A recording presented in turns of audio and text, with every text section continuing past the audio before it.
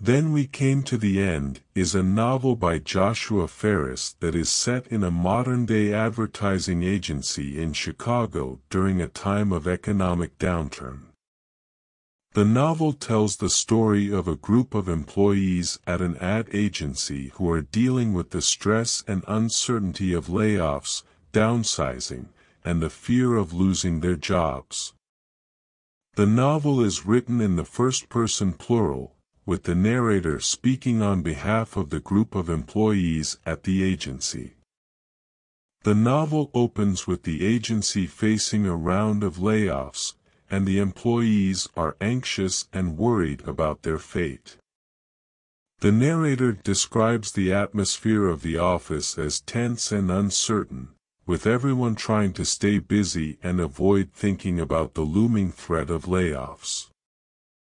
The employees spend their days gossiping, playing pranks, and engaging in office politics to pass the time. As the novel progresses, the layoffs begin, and several characters are let go, including some of the main characters. The remaining employees are left to grapple with the loss of their colleagues and the fear of losing their own jobs. The novel explores the different ways in which the employees cope with the stress and uncertainty of the layoffs, including denial, anger, and resignation. One of the central themes of the novel is the idea of the corporate culture and how it affects the lives of the employees. The narrator describes the agency as a place where people come to work, but where no one really wants to be there. The employees are focused on their jobs and the need to keep them, but they are also aware of the emptiness and pointlessness of their work. The novel explores the idea of how the corporate culture can create a sense of alienation and disconnection among the employees. Another theme in the novel is the idea of community and how it can help people cope with difficult situations. The narrator describes the agency as a community of people who are brought together by their shared experiences and the stress of layoffs. The employees rely on each other for support and companionship, and they form a kind of makeshift family.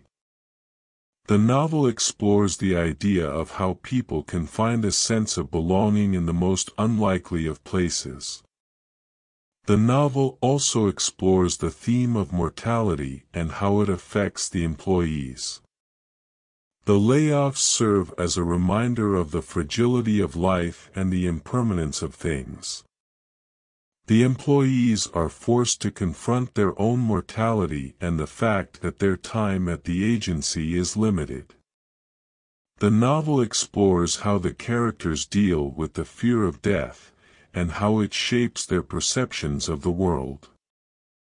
The novel also deals with the theme of time, both in terms of the present moment and the passage of time. The employees are aware that their time at the agency is limited, and they are aware that their lives are passing them by. They are constantly reminded of the ticking clock, both in terms of their jobs and their lives. The novel explores the idea of how people deal with the pressure of time and the sense of urgency that it creates.